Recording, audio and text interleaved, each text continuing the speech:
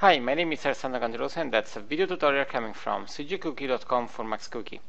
This time we'll see a feature that usually maybe is not used in 3ds Max, but that can help to speed up the workflow when we are working with transformation for the objects. So I mean the scaling and the movement and rotation.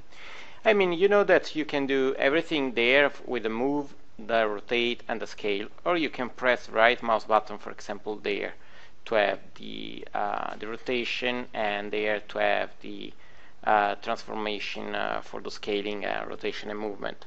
But there is another feature, and you can find it there in the edit menu, and they're talking about the transform toolbox. You see that we have this new toolbox there with more feature, and you see that we have something related to the rotation, the sides, and the alignment for the pivot, and the cloning and other stuffs.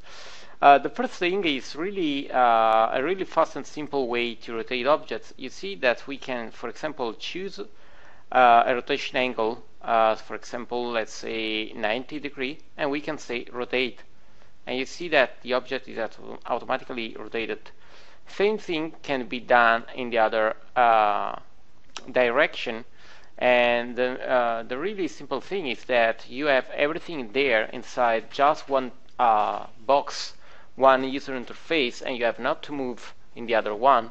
And for example, if I have a precise rotation as 12.3, and you see, for example, with these parameters, you see that we can do a really precise rotation just using this toolbox. Then we have the sides, and the sides, you see, we have the reset X form if we have to reset this one, and we have not to go in the other menu there.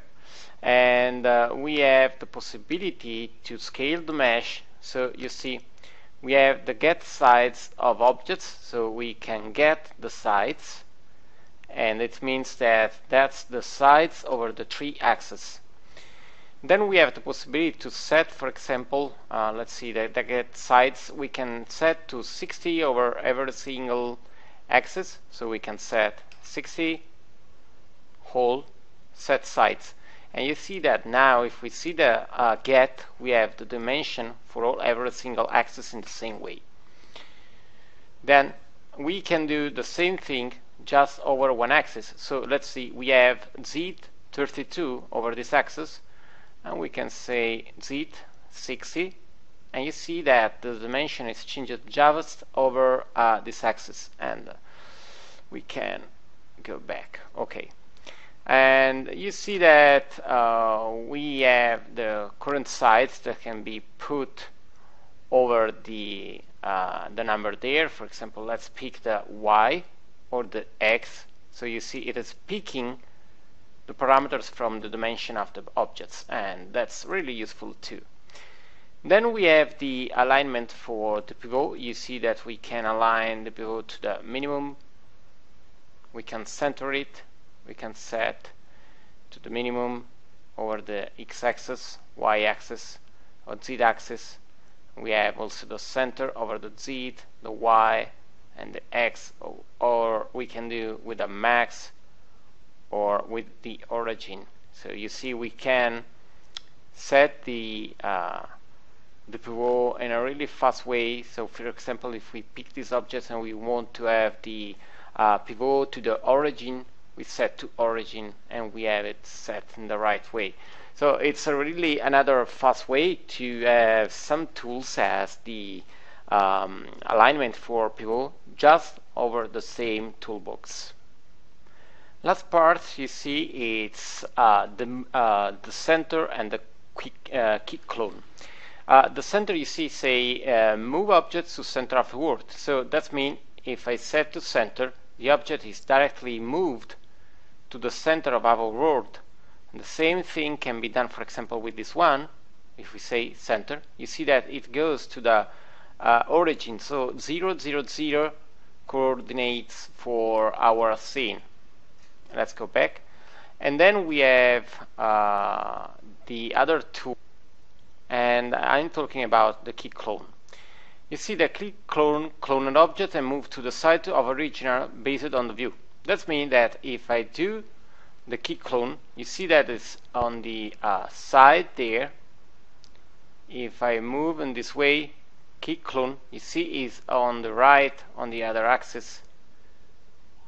And let's see, for example, there we can use the quick clone, and you see that it is copying over the original key clone, and that's top because we are checking the top of the mesh, and then key clone is on the right because the rotation of the visualization is on the right. So that's why how it can be used, and it's really fast to create stack of objects because you see we can copy it directly just using this one and rotating the camera. So that's another really simple tool, but I really like it because we can have all the stuffs we need on a single environment and a single user interface, and that's really useful. So I think that for the moment that's all, and I hope to see you back on Max Cookie to check for new tutorial coming from cgcookie.com. Bye.